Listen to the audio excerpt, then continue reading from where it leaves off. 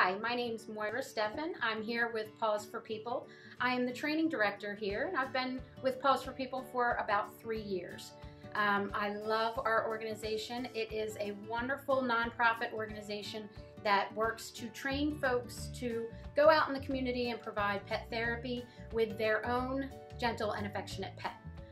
Our mission statement is to lovingly provide children, elders, and folks with disabilities a individualized therapeutic visit with a gentle and affectionate pet. We like to emphasize that individualized and therapeutic piece to it because every visit really is completely different from another. We have lots of different programs and different types of visiting available to our volunteers, everything from schools and libraries and reading programs to psychiatric support, hospital visits, nursing homes.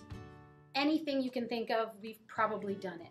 And if not, bring us the ideas and we'd love to do it. To become a PAWS for People team, it does take 2 different classes. They're each about 2 to 2.5 hours long. The first is an orientation class where we go through lots of information about PAWS history, our policies, and what to expect. Then our training class goes into more in-depth information regarding the types of folks you might come across when you're volunteering, different types of visiting that's available to you, and what you can expect. Part of our orientation class is what we call the STEX evaluation. So that'll be an evaluation that we put the volunteer as well as their pup through to make sure that the pup already has his or her basic obedience skills down, and also to make sure that he or she has the right temperament for the job. There really is no perfect candidate for pet therapy.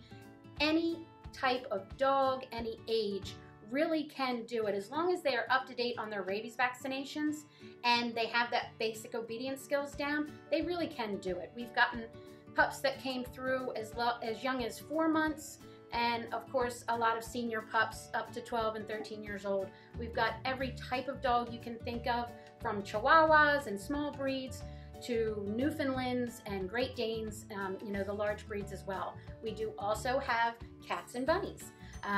The STEX evaluation is a little bit different for them. We don't expect our cats and bunnies to sit on command and things like that, but we do still have a process to make sure that the animal is ready for visiting and comfortable with strangers handling them. And if you would like more information and to come see us at Hagley's Bike, Hike, and Brews event on July 29th. We'll have some therapy dogs there as well as some information, and we would love to see you. Come and join us.